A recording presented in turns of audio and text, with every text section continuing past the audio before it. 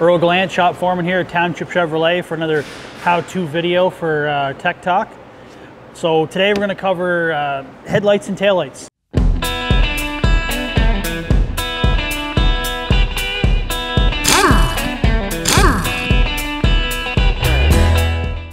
Something that's a pretty simple fix on some cars, not all cars, but some. Doesn't matter your make, model, they're all really similar, I guess, in how you kind of approach it. First things you need to do is, if you've got a bulb out, either a signal light or brake light or a park light, headlight, what have you, you want to make sure you got the bulb you need. So things aren't just generic as far as bulbs go. A lot of the manufacturers now have their own kind of type of bulb or bulb end that fits into their connector.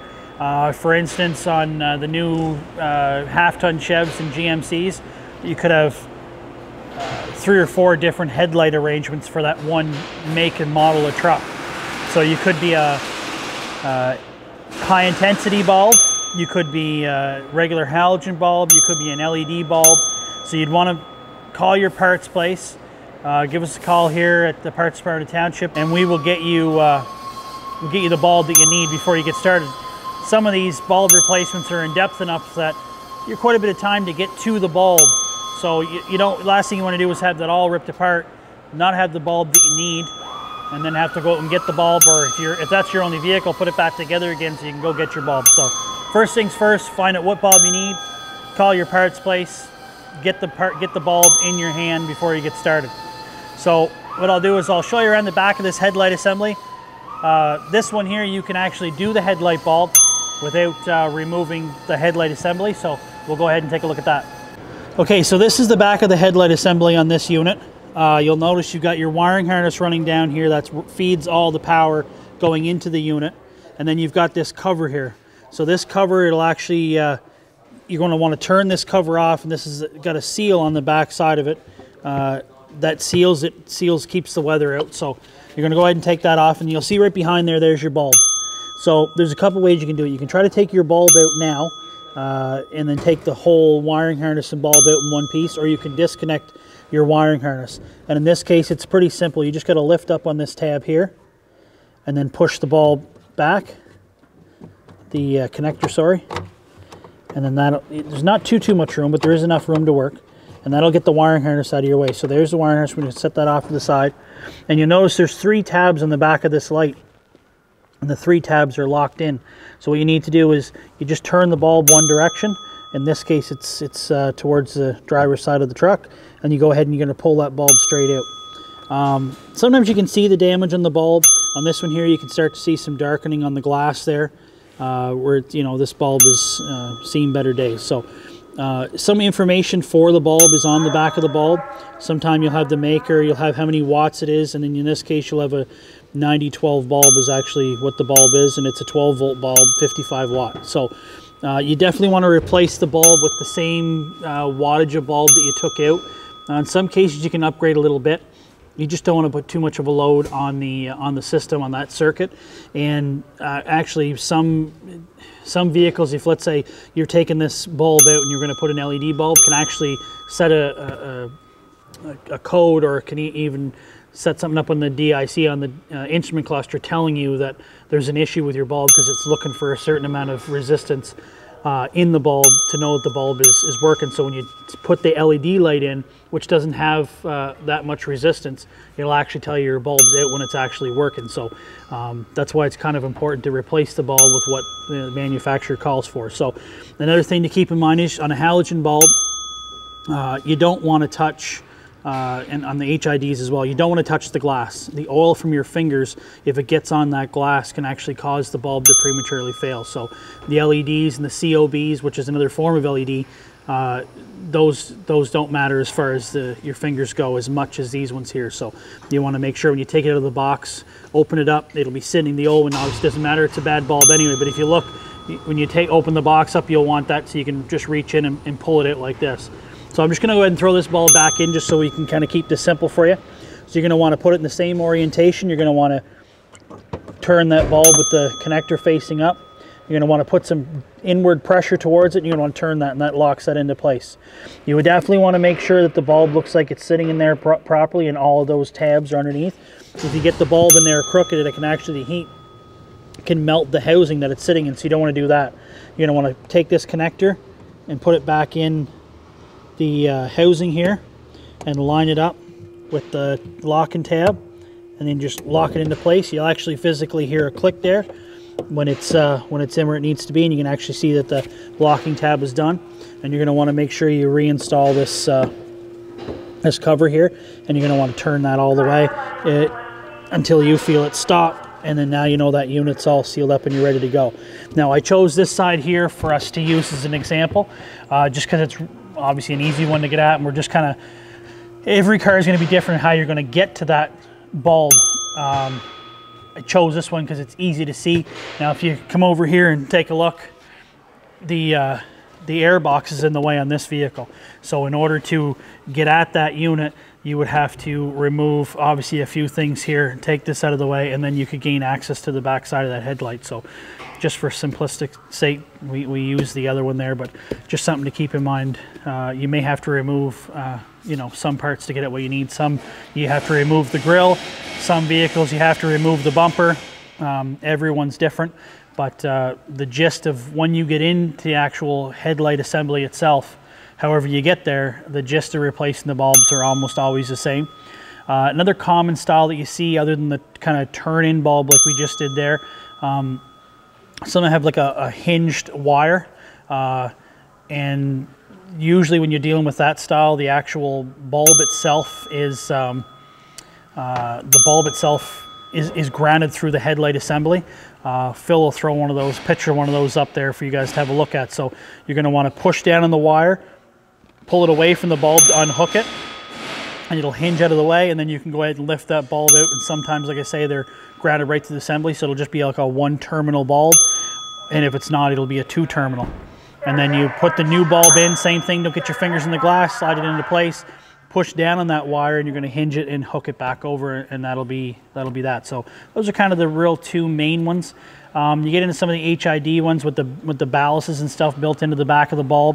They have like a little locking, a turn lock that you would actually, you turn it and it will unlock the bulb. Similar to what we have on what we just showed you there. Only difference is you're not turning the whole bulb. The bulb stays stationary with the transformer, but you turn the lock that holds it into place. And as far as the LED bulbs go, they go in the same way as the regular bulbs do. So maybe what we'll do now, we'll go to the back of this truck and we'll kind of give you guys a quick run on how to replace a park light, signal light, reverse light assembly back there. So just let's have a look. Okay, so now we're at the back of the truck here. We're going to go ahead and replace a tail light or a reverse light or a signal light or a brake light. Either one, it's going to be all the same way.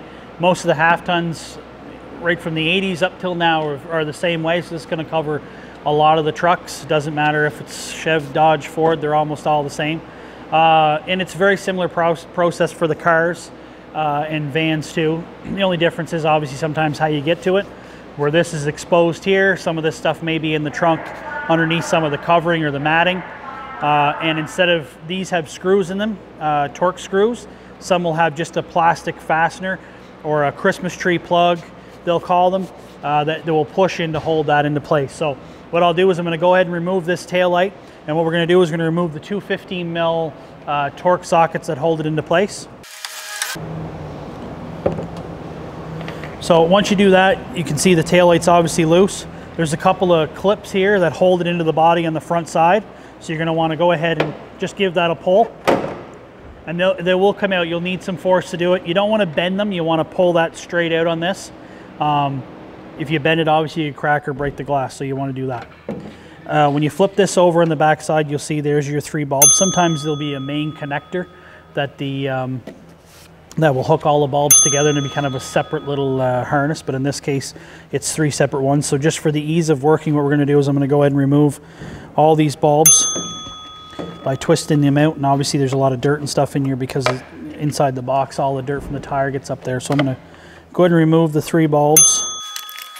Now this truck doesn't have a tail light out or anything, but we're just doing this for the purpose of the video. So all the bulbs obviously look good. The number for these bulbs will be on it as well. They're a little hard to read on the glass, but like this one here is a 744 bulb.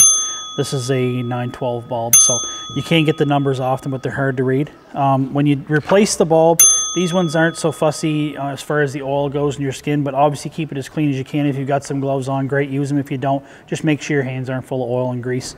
It'll just help the life of the bulb.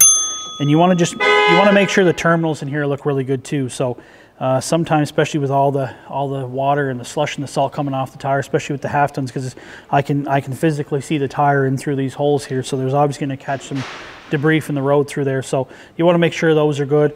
Obviously there's seals there to kind of seal it against the taillight.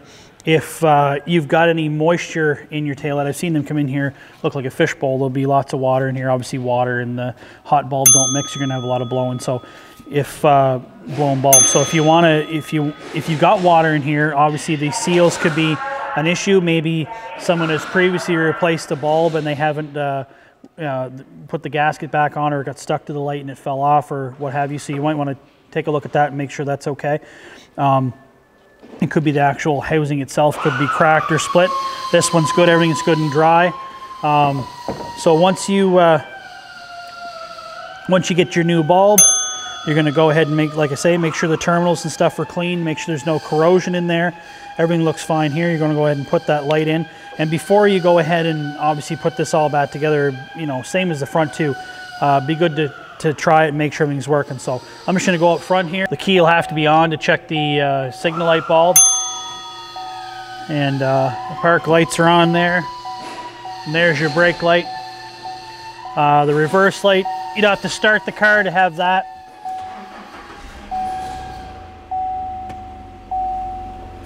Reverse light's working. So now we know we're good to go ahead and put this all back together again. You're going to want to make sure you put the light back in obviously the same direction. Make sure the lights go the same way. This one kind of wants to lay like it wants to go in, so it shouldn't be a big deal.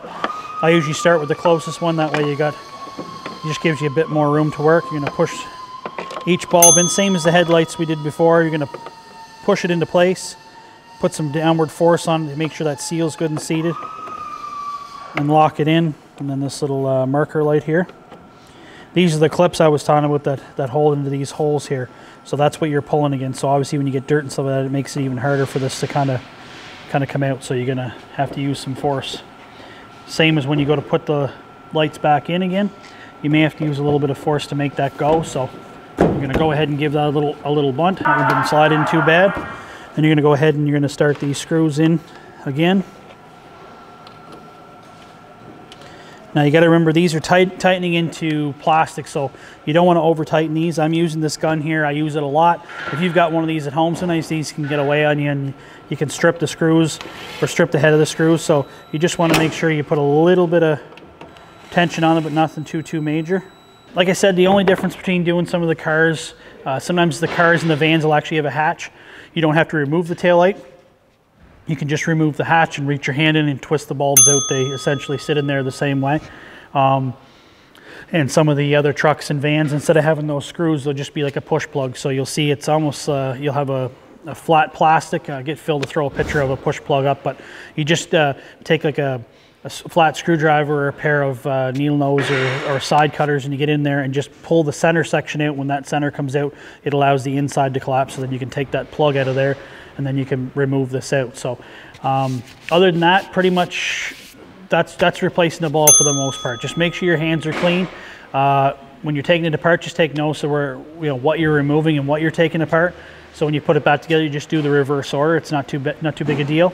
Make sure you've got your bulb that you need and the right bulb before you get started, because if you're into a bit of work where you got to remove an air box or a bumper or a grill or something like that, then you want to make sure you get everything you need to start the job and finish the job, and obviously test it. If you replace the bulb and it doesn't work, well, then you've got a circuit problem, which could be something more serious. Could be something simple as a fuse, which we discussed in the last video. So if you want to know how to do that, just jump back to the last video and you can find how to replace a fuse. You can check your fuses for your lights. You might have a bad wiring issue somewhere or a bad switch that turns the light on. So that's a whole other thing altogether. So it's just kind of a quick rundown how to replace bulbs. Any questions or comments, just drop them down below. And if you guys have any ideas on some future videos to do with how-tos, just let us know, and we look forward to seeing you. Thanks. Hey guys, don't forget to like, comment, and subscribe to the channel. Your guys' input really helps us, you know, try to put some videos that everyone wants to see out. Share it all over Facebook, and let's get these videos rolling. See if we can get some cool stuff out. See you next time.